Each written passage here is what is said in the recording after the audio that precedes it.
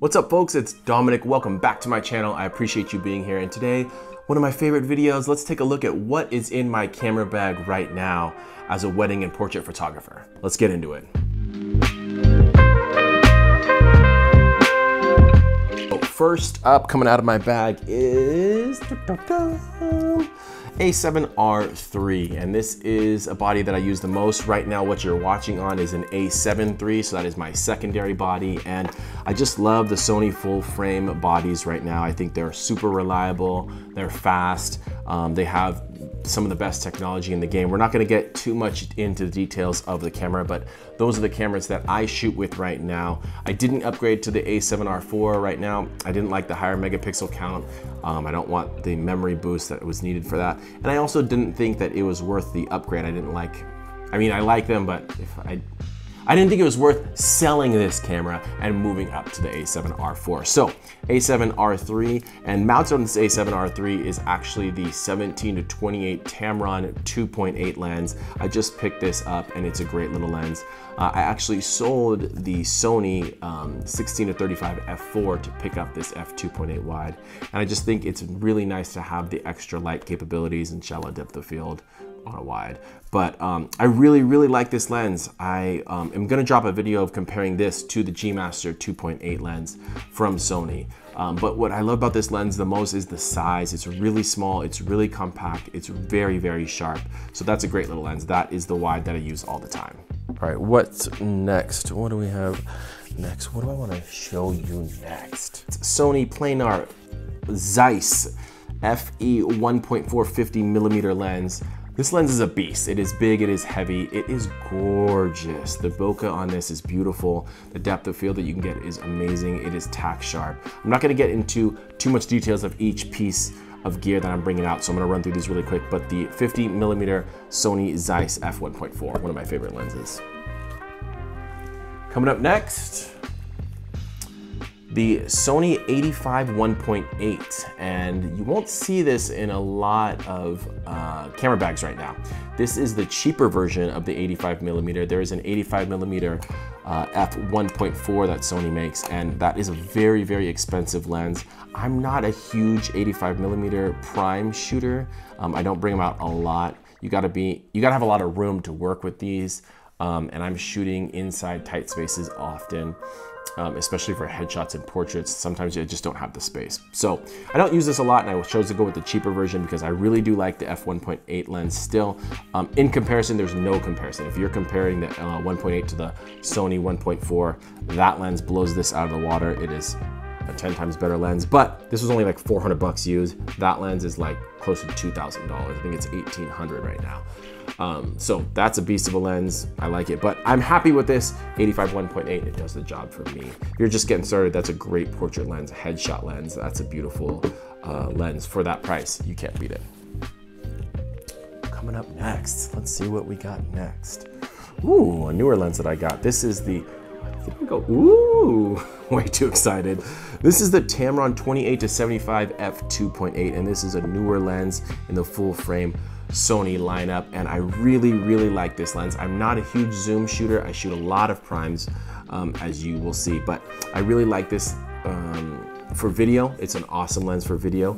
I also really like it for the flexibility, using this lens in different situations, especially throughout a wedding day. Sometimes I don't want or don't have time to be able to pull a bunch of primes and switch out throughout the day. So this gives me that flexibility.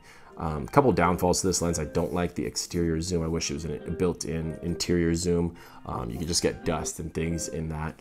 I also wish it was a little bit wider. It's the 28 instead of the Sony G Master 24-70. This is a 28-75, so you lose a little bit on the wide side, but that Sony G Master is double the price as this. This was like $800 or $899. Great lens, great value for that price. Again, if you're just starting out and you're investing in Sony glass, or any system really, because you can get them for Canon and others too. The Tamron 28-75 is an awesome lens for that price. The value is super good on this lens. I'd pick one up. Good, what we got next. Ooh, you're in for a treat. Come to Papa. Sony G Master 70-200 2.8. I'm way too into this. This is my baby. I shoot this lens a ton. especially at weddings. This for a wedding photographer is not a this is a must purchase. You must get this, you must invest in this. The Sony G Master especially is one of the top end 7200s, but no matter what gear you're rocking right now, you need a 7200 if you're a wedding photographer. The reason is you'll be in a lot of big open spaces, ceremonies, big churches, long aisles, receptions, and you don't want to be right up in the couple's face, so you will need that zoom capabilities, and the 2.8 is what's going to save your butt in a lot of low lit situations. In those churches, especially those Catholic churches that are big and gorgeous, they're always dark and always terrible lighting, so you will need the 2.8 there. The G Master does a really, really good job. It's got customizable buttons that you could change.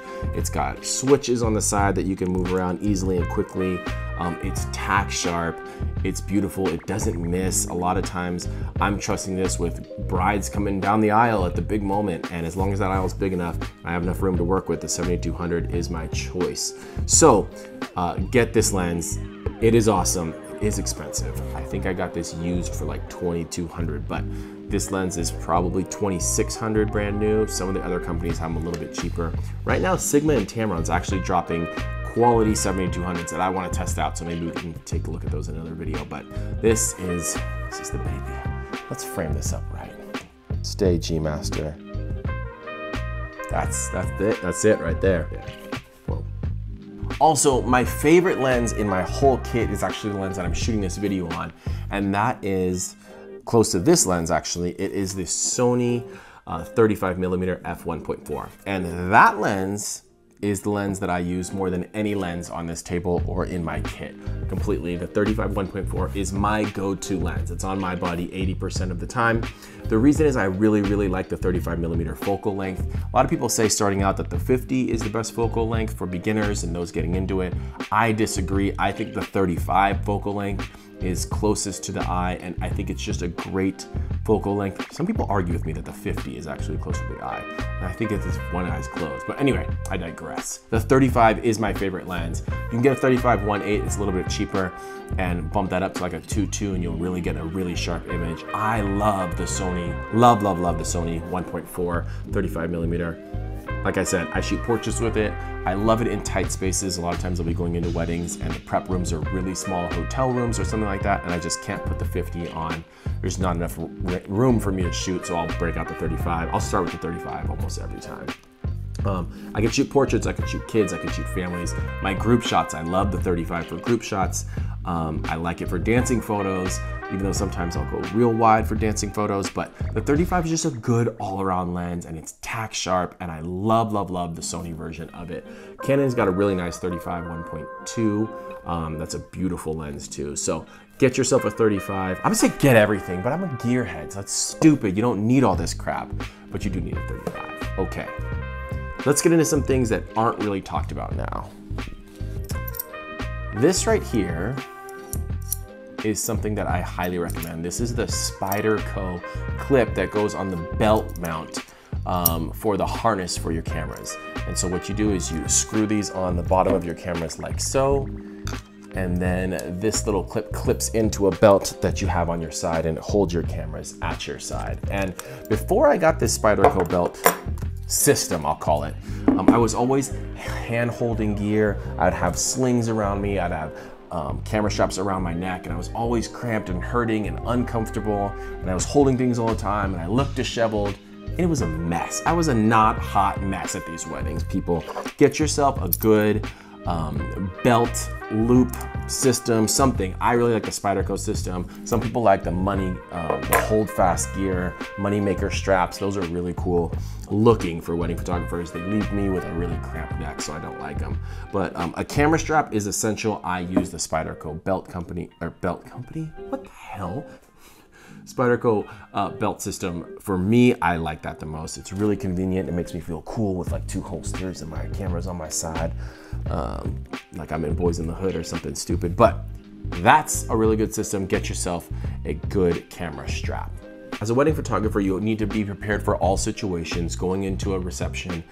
It's gonna be dark, it's gonna be dimly lit, and it's gonna get darker as the night goes on. So you have to have lighting to be prepared for those situations. And I have found a very good way to do that, and that is an on-camera flash, the Godox V1 Sony edition, and I actually love this flash. It's a new addition to my kit and I'm obsessed with it. It's basically a cheap knockoff of the Profoto A1. It's not basically, it is a knockoff of the Profoto A1. The Profoto is an awesome lens, but at $1,000, I just couldn't do it, not for a flash. Oh yeah, it's a flash, not a lens. I couldn't do it. So when this came out, I was super excited about it. I think it was $249. I got a couple extra spare batteries, which were like 60 bucks, and I got a magnetic softbox basically that goes on the top of this, a little soft dome to soften up that light. But with this mounted on the top, with a little soft dome, I can get some awesome lighting for dance photos, group photos, basically anything I want. This thing is powerful enough to get me there. Now, the only time I would say I really like off-camera flash at a reception or in a portrait setting, something like that, is in a bigger room. If I need more light than basically this V1 can get, I will do an off-camera light similar to what I have set up here, which you can't see, which is also a big Godox LED. But I will bring a strobe. Some of my good buddies have Profoto strobes, which are awesome. They're also very, very expensive, but 90% of the time you won't need a strobe. For all of my weddings, I have not needed a strobe. I will bring them up for convenient purposes, but that's just because I have them. If you're getting started in weddings, or portraits or stuff, you can do speedlights for everything. You just got to be knowledgeable with them.